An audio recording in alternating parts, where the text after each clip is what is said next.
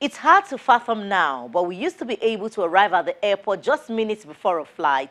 We'd keep our shoes on and we went through a simple metal detector and virtually anyone could go right to the gate without a boarding pass or even showing an ID. But all this changed on September 11, 2001, when 19 men who knew this exploited lax airport security measures in the United States.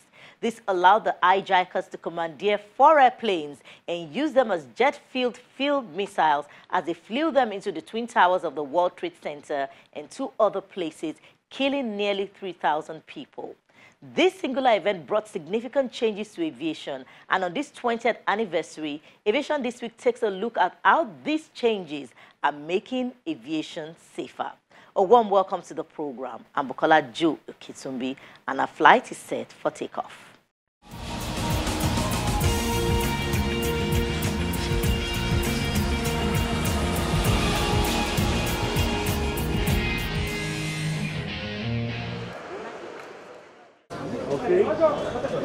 Quite a large number of young adults worldwide population are too young to remember what air travel was like before September the 11th, 2001.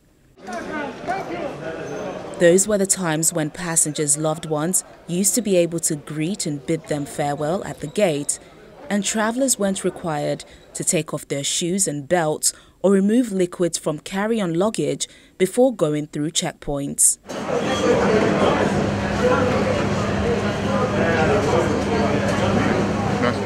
Pre 9/11, you can virtually go to any airport and virtually just walk through. But now, in some airports, you are practically dressed down naked to check each and every nook and corner of you. As it is now, we'll have to pull off our shoes because after the 9/11, it has also been discovered that people plant bomb inside their shoes just to pass through.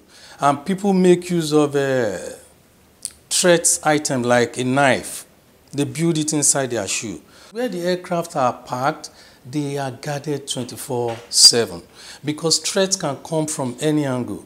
Threat can either come from the land side or the air side. So that is the more reason at the air side, for example, the perimeter fences must be checked at all time by the security patrol teams. They check the perimeter fences at all time.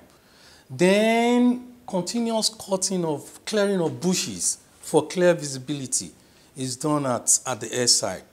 The entire industry, from airport security to flight attendant training to even the number of airlines in existence, was reshaped by the deadliest terror attack in U.S. history. That clear blue morning of September the 11th, 19 hijackers turned 4 Boeing jetliners, 2 American airliners, and 2 United Airlines planes into missiles. Owing to the enormity of the disaster, aviation as a whole took a turn for the good. Passengers were then prohibited from bringing knives, razor blades, and other sharp objects in the cabin. Liquids and gels, with the exception of small containers, aren't allowed in carry-on bags after British officials stopped a terror plot to bring liquid explosives on flights in 2006. It can't be more than 100 ml. Even if the liquid is 100 ml and you are putting it in a bigger container that is more than that 100 ml, it should not be allowed to pass. What we've been able to look at from the 9/11 has to do with face identification. We should be able to match your face on the boarding pass, on the ID card. We should be able to match your name as well. If you must, at any point in time, access a restricted area, you have to be properly badged, and you must have a business to do at that restricted point.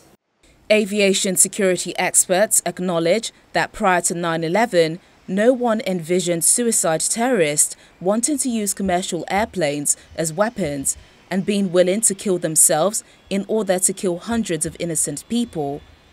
Now, counter-terrorism officials work hard to imagine the unimaginable and enhance defenses to prevent the ever-changing and growing threats to aviation security.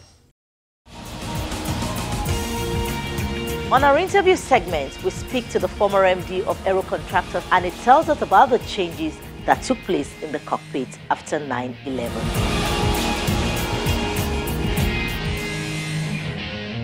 The doors were reinforced. The access was clearly given to only the pilots and the cabin crew.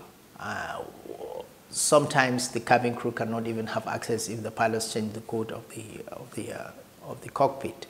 Now, that also came with a price, because if you look at 2015, the German wings incident or accident that happened over the Alps, the pilot locked himself inside the cockpit, and then nobody could go inside because of mental health that alleged the co-pilot had.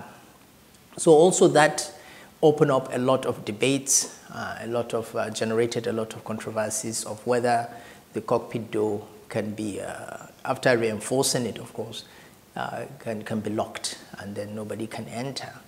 Now we are seeing some more developments coming up, where if the pilot has to go to the toilet, what kind of procedures do you need to follow? So airlines have adopted so many procedures that will address the German wing incidents and will also address the 9/11 incident. So they want a second barrier. Training has changed completely for the cabin crew, for the pilots. Most of the doors of the modern aircrafts now are bulletproof. They are very good doors, and they have access restriction with codes and everything. There are cameras now to know exactly what's happening in the cabin before you open the door. And there's so many innovations coming up with the new modern aircrafts, also to restrict access and also to give authorized access to authorized personnel who, for the case of the German wings, will have to go inside the cockpit to address the problem. The cabin crew are trained for self-defense. The cabin crew are trained for so many things that they could see could affect the safety of the flights. There are so many procedures that we have put in place, which is classified for the industry, which we use. The procedures are very clear for the pilots, and every six months they go through those procedures. They make sure that they improve on it. Most airlines are constantly working to improve the safety and security of flights, especially in the light of 9/11. When 9/11 happened, U.S. carriers alone lost almost $8 billion immediately, and then of course thereafter they lost close to $60 billion because of the recession in 2006, which cumulated to 2008. Before 9/11, in the United States, private airlines or private security companies were used by airlines to ensure security checks that have been carried out. After 9/11, it became a federal responsibility with the creation of TSA under the Homeland Security Department. So they created the TSA, which now is a federal government agency, which now oversees security in all the airports and standardize those security checks that they are doing. And that created, of course, a level of standardization across the United States airport system. We here in Nigeria, we already have the responsibility of security, airport security on FAN. So the only thing is we should be keeping abreast of the next level of threats that will be coming to us. Still on 9/11, but this time the memorial which held in New York City. Terrence Edward Adderley Jr. 20 years after hijacked airliners smashed into New York City's World Trade Center and the Pentagon outside Washington, Americans did honor the nearly 3,000 lives lost on September 11, 2001. At the site of the World Trade Center in New York City, security was tight as families gathered for the anniversary ceremony. Daniel Lopez lost his father while Ken Diaz, a flight attendant, lost 5 colleagues and a cousin. I ran away from this for 20 years, but I'm here to read his name today. So that's where I am. His name's Daniel Lopez, as mine is. He worked on the 92nd floor of Tower 1 for Car Futures. And we never found him, but he left us a message because he found a phone somehow while he was up there. And he called saying that his building had been hit, that he was going to stay by and try and help his co-workers evacuate. And that's the last we heard. I mean, we couldn't have ever imagined it. It was his second day on the job. He had never worked in New York City before, and he left a girl 10 years old and 8 years old, and he was my age, 46 at the time, and I mean, you can't ever explain this horrible thing, you know, and you relive it every year, but I mean, I think for the families it's worse. The 2 young men are not the only one who lost relatives. Melissa Tarasewicz lost her father, a FDNY firefighter. Everyone. Really hard day. My mom was a flight attendant at the time too, so I didn't know if I lost both my parents.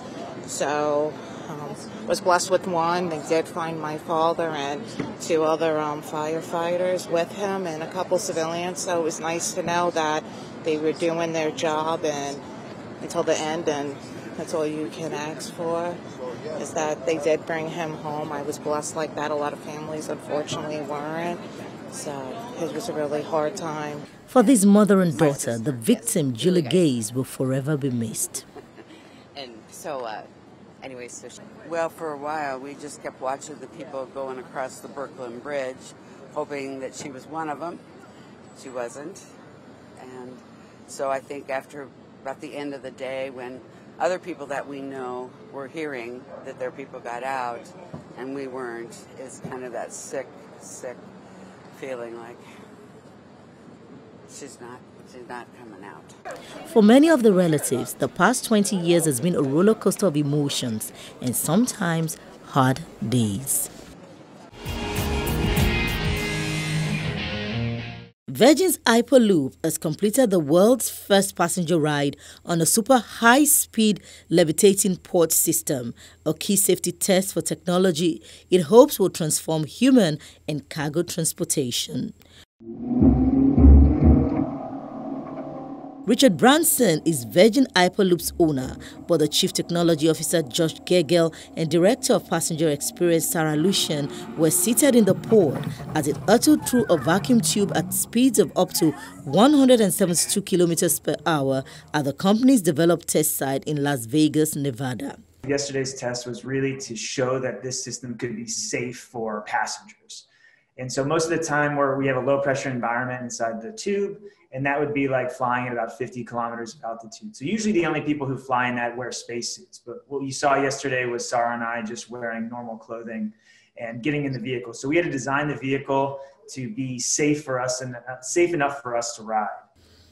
In a Hyperloop system which uses magnetic levitation to allow near silent travel, a trip between New York and Washington would take just 30 minutes. That would be twice as fast as a commercial jet flight and 4 times faster than a high-speed train.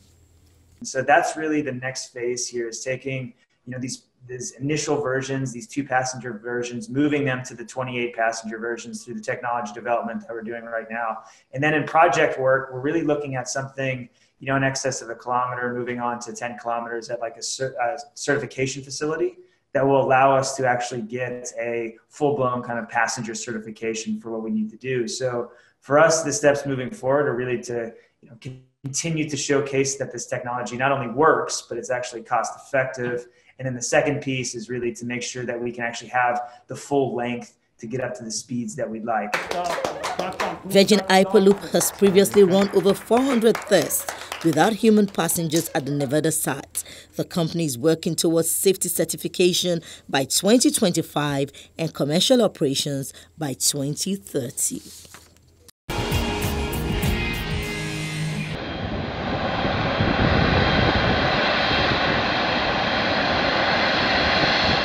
With Emirates Airlines extending its suspension of flights to Nigeria until at least September 19, The COVID-19 Steering Committee says the Ministries of Foreign Affairs and Aviation will continue to dialogue with the representatives of the UAE to resolve the issue of the Emirates flights between Nigeria and that country.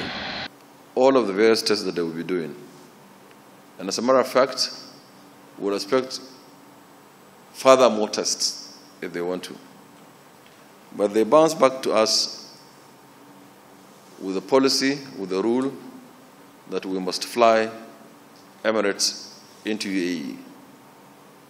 If you dare fly, say, Ethiopian Airlines, or Qatar, or Turkish, or British Airways, you must spend 14 days in that country that you're transiting through to go to UAE. So we thought this is a bad policy, and we thought this is targeted at our country, and we thought it's not acceptable for the obvious reasons that we do not have to have the visas, we don't have to have the money, or we don't have them. So we pleaded with them to reverse that rule or to remove that 14-day rule. And that's where we are. We've gone through Ministry of Foreign Affairs. Now we're being mandated by the task force, jointly with the Foreign Affairs, to resolve this impasse. It will be resolved. We're very sure it will be resolved, but it should be resolved in a fair manner to our team and passengers. Meanwhile, Nigeria's flag carrier operator into the United Arab Emirates says it stands by the federal government on its decision. I'm so proud of the Nigerian government for standing their own ground on the UAE face-off. You cannot dish out instructions to a sovereign nation. You cannot disrespect a sovereign nation. And Nigeria, the government of Nigeria decided to stand up. That no, we cannot take this. You see, these are part of the things I like about our president. He refused. He's protecting Nigeria's airlines also by taking that stand.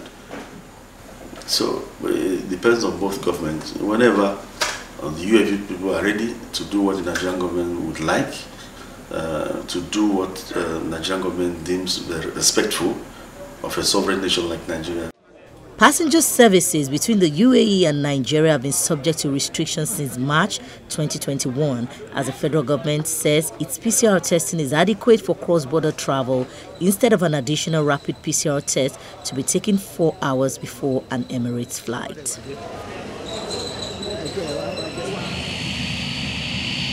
Kenya's first low-cost airline, Jambo Jet, has started a flight service to the Eastern Democratic Republic of Congo city of Goma, looking to tap into a projected jump in demand for air travel in Africa. The carrier, which was launched in 2014 and is owned by national airline Kenya Airways, expects Africa to become one of the fastest growing regions for aviation in the world in the next 2 decades, with an average annual expansion of nearly 5%. Currently, when you look at the low-cost carriers, there are no low-cost carriers in the region. So basically, for now, we are the biggest low-cost carrier within the region. So for us, the market is quite big, and we will grow and serve the market and grow within the region to the point of even setting up hubs within the region. Currently, we are setting our second hub in Mombasa. Nairobi is our main hub. Our second hub is Mombasa. And who knows what Goma brings. Other Kenya firms, including its biggest BAG, Equity and KCB Group, are also expanding into the Democratic Republic of Congo, a relatively untapped market. Jambo Jet will fly into Goma, the capital of North Kivu province, twice a week from its Nairobi hub before increasing to 4 times a week. You find trade, tourism is big, and you can grow a market. Make it easier for businesses to operate, make it easier for people to move around, make it easier for tourism. The carrier operates a fleet of 6 the Aviation-8400 planes and currently serves 6 local destinations from its Nairobi hub, including popular resort towns along the Kenyan coast.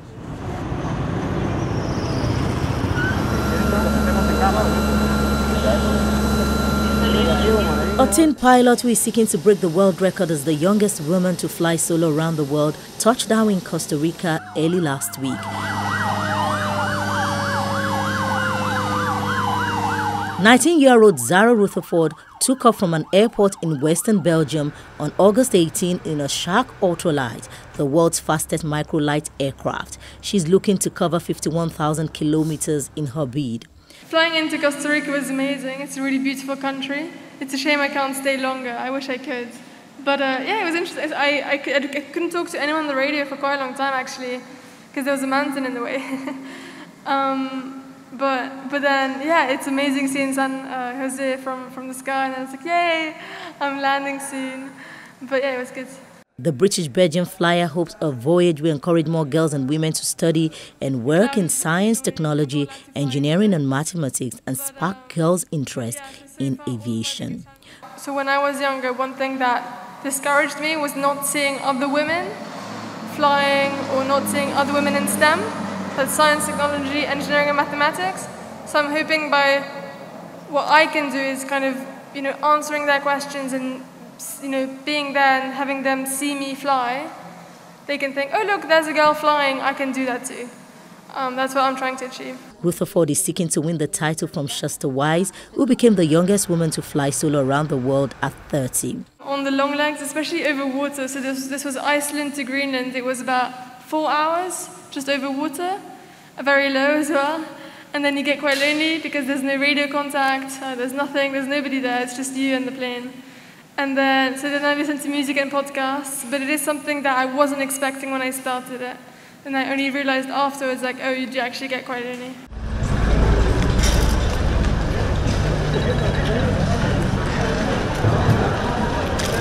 Rutherford's route will take about 3 months with stops in 52 countries, including China and Nicaragua, where she will stay with local families or in hotels.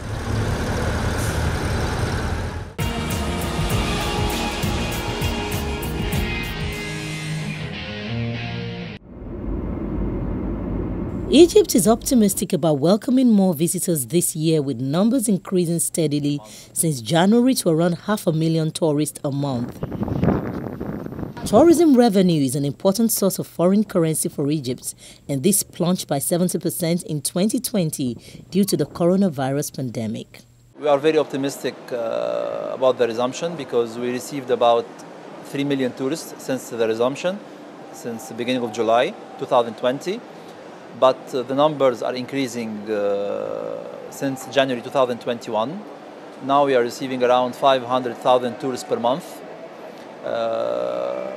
More than 65% of them are coming to the Red Sea and the South Sinai Governorate because they are open air spaces and water activities, and it's exactly what the tourist is seeking after the COVID.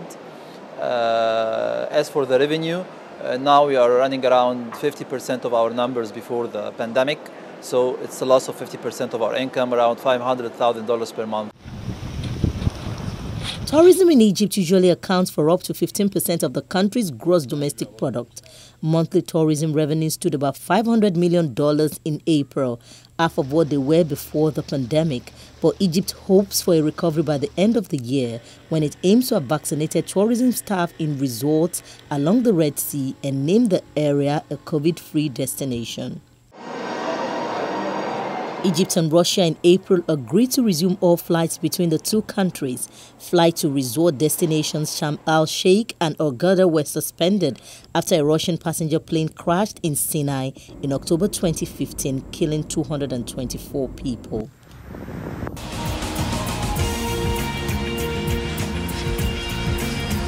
This is our final destination on the program. See you next time, God willing. I'm Bukola Jo Oketumbi.